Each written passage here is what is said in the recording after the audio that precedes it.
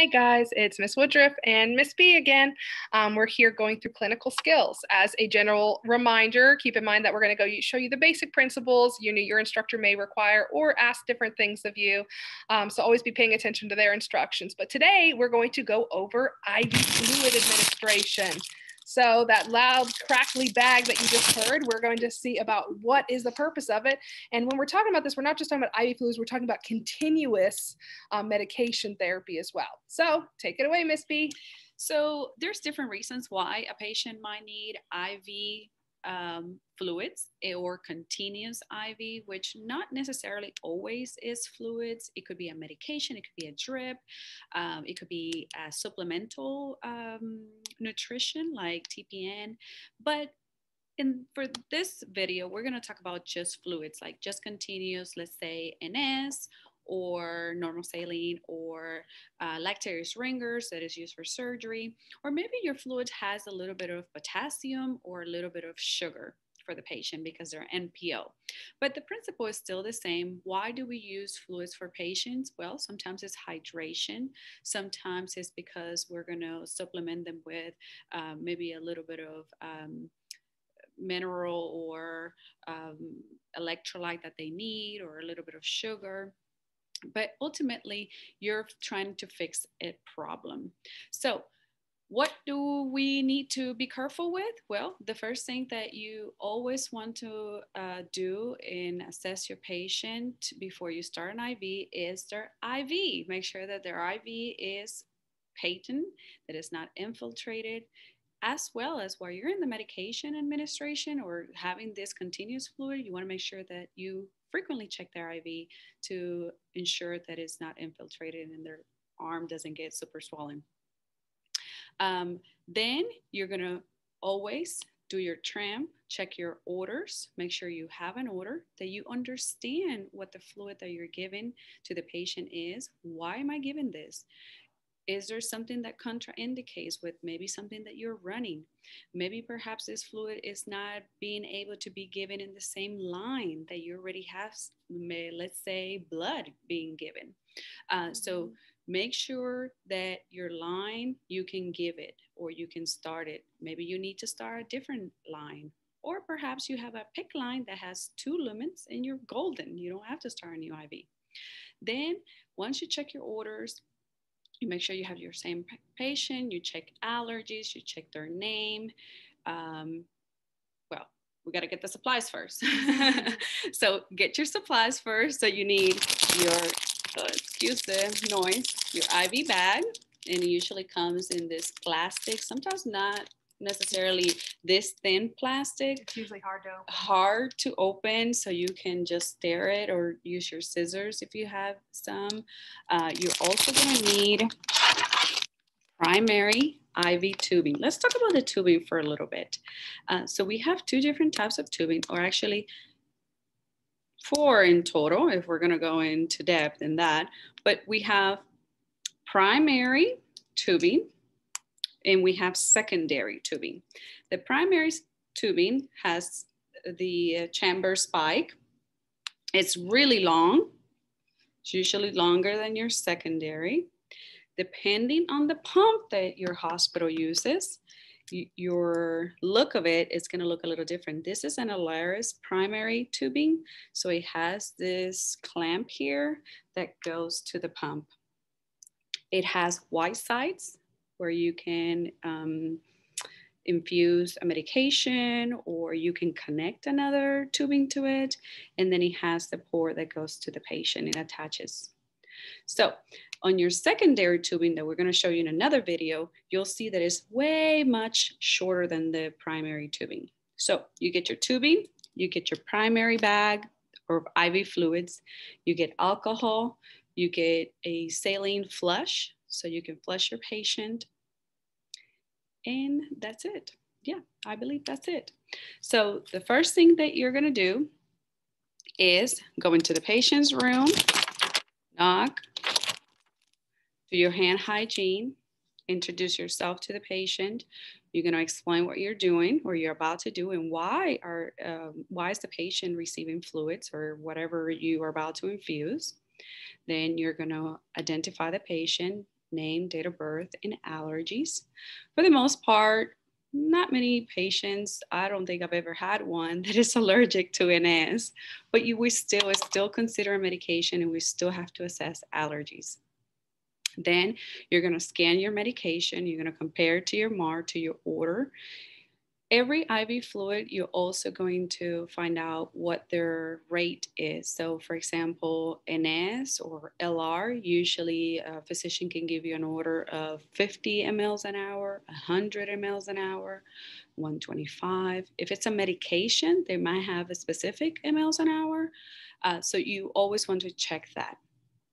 From there, then you start checking at your packages to make sure that they're intact, that the fluid inside doesn't look cloudy or looks a little weird, that it is not normal.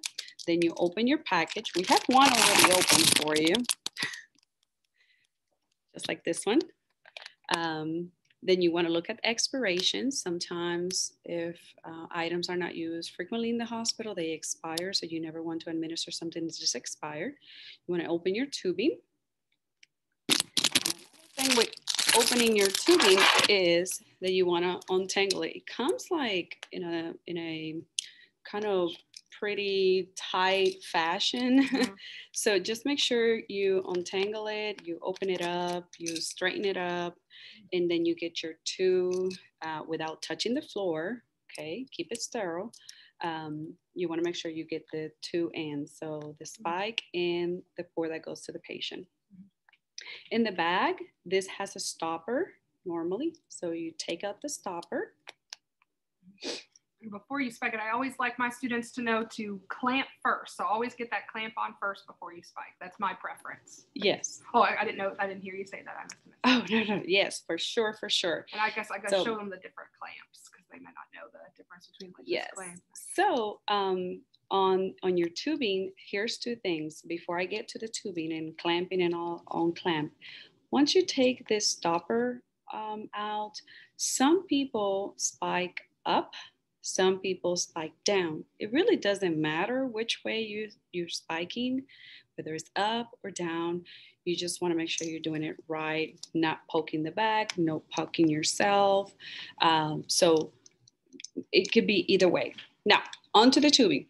I apologize. I was going to say one more thing is just that unless you're at TCC, because all TCC's bags have already been punctured. Yes. So always, like Miss B has in her hands, if you're do not put that bag upside down, you will get a bath. Yeah. So, but in real life, they are closed off. Yes, in real life in the hospital, there's a stopper here and you can take it out and it won't spill on you. But here they've been already spiked. Now, onto the tubing. Now you're gonna have a cap here that we don't have it because these tubings have been used. And you're also gonna have a cap right here on the port. Once you open it and untangle it, you wanna make sure you clamp. This is called a rolling clamp. So typically they come open. Open is all the way further to the wider side. Clamp it all the way to the skinnier side or the smaller part of the clamp. In the Laris pump, you have the blue clamp, which is right here. This also clamps the tubing, just like that. And in some tubings, you have a smaller clamp within the actual tube. This one in particular doesn't have it. I was just going to say, you don't have to clamp both of them. The blue clamp that she showed, it will be clamped automatically when you put it in the pump. So usually all you really need to do is just close the roller clamp. So close the roller clamp. Once you have ensured that the roller clamp is clamped, you carefully remove this cap and then holding it sterile, you're going to spike the bag. Again, this could be done up or down. Twist and push, twist and push. It's a little hard once the bag is new. It's a little hard to push. So don't be afraid to give it a little bit of muscle and just push and twist. Once that you make sure you have your clamp, it's penetrated. You'll see it on the tip here. Then the next thing you do is not drop the tubing. Don't drop the tubing. Fill the chamber. Yeah. You want to fill it maybe about halfway, it's okay. Um, all the way to the top, I don't recommend it. Do you recommend it? No, I usually like about halfway. That way Okay. that I can see that it's dripping appropriately. Right. And this also tells me I spiked the bag well enough. Because if I can squeeze and get a fluid out, that shows me that I've spiked it. Correct. So I typically do it halfway. And then from here, you're going to, I usually hang it. So I'm not holding the bag. Hang it on the pole. And then I'm going to prime your tubing.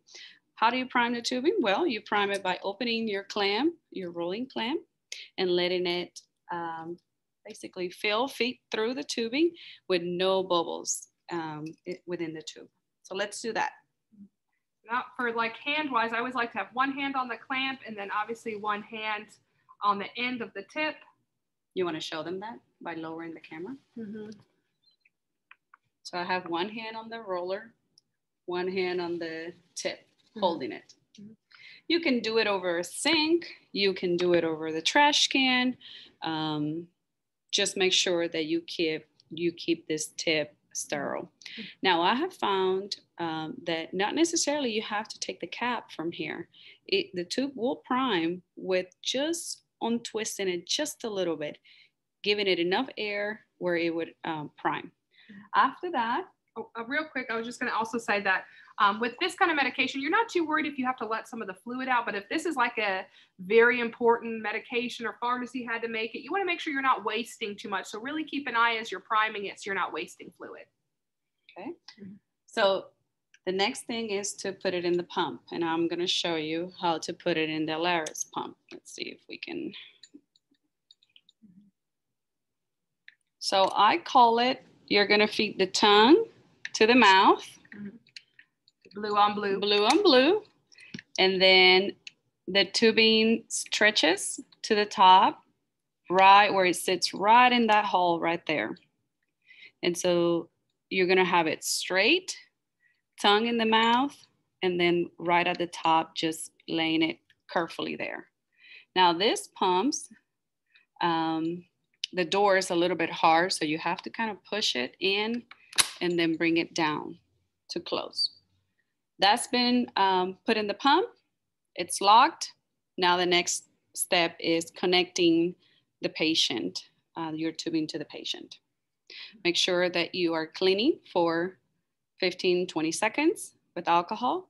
You're verifying patency in your IV. Make sure it's working correctly before you connect the patient. Then you connect it and you program the pump.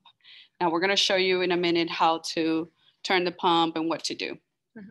Yeah, so the only thing I would say just for logistical sake is that personally for me, I like to, after I've like scanned the medicine, I'm sure this is the right patient, right medicine, everything. I like to set everything up in the pump before turning it on. Because if you turn on the pump early, it starts honking at you, beeping at you. It gets really annoying. It can get very distracting.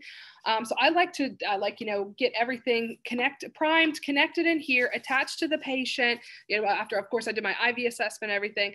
And then I turn on the pump. That way I can do that separate. So that way I'm not kind of going in between technology and the patient. It can really stay focused on my task. So yeah. The only other thing I was going to mention is in the beginning when we were talking about reasons for these medications and things like that, that always keep in mind, it may seem like, hey, or compatibilities with this. So it may seem like, hey, it's IV fluids, it's no big deal. But keep in mind, even if it just looks like fluid, there could be potassium or something else in it. So when you're looking at compatibilities, you always need to check, okay, if it's fluids with potassium, I need to check if the whatever else I want to give with it is compatible not only with the fluid, but the potassium too. And then also keep in mind that there's some stuff that we talk about, like blood administration, you can only give with normal saline. I can't give it with lactated ringers, with D5 or anything else. So just because you have fluids doesn't necessarily mean you have normal saline. So you always want to check just what your fluid is. And then after, I think, do you want to talk about follow-up? Kind of what are we looking for complications? So for complications, even though it's just fluid sometimes, think about what we teach in cardiac about your congestive heart failure patients. So when you are hydrating someone, or maybe this is their third bag within the hour because you are flushing fluids on them. You want to make sure that you assess their respiratory system, their intake and output. You balance it out to make sure that this fluid is actually coming out, because the risk here is fluid overload. And by checking their respiratory status, their vital signs, their blood pressure can go up, their intake and output balance, daily weight, you can actually basically identify if a patient is on fluid overload. Yeah, you always want to make sure it's also always working, like that it's enough, because maybe the doctor started it at 50 mils per hour and the patient's still showing signs of dehydration. So always making sure that it's doing its job. But most patients don't need to be on fluids forever. So it's always looking about, the necessity of it and making sure that, there's that fine line. And it's really easy, even for a normal everyday patient, when someone's on bed rest, you easily accumulate fluids or it goes where it's not supposed to go. So you just always never think that, hey, they're young, they're healthy, I don't need to worry about fluid overload. But yeah, I think that's all I have in relation to IV fluids, unless you have anything else, Miss B. I think that's all we have. Okay. Are we going to show them how to turn the pump, or another video? That will be another video. So look for the Alaris video to learn about how to turn on the pump and program the fluids. Okay. We'll see you in the next video. See ya. Bye.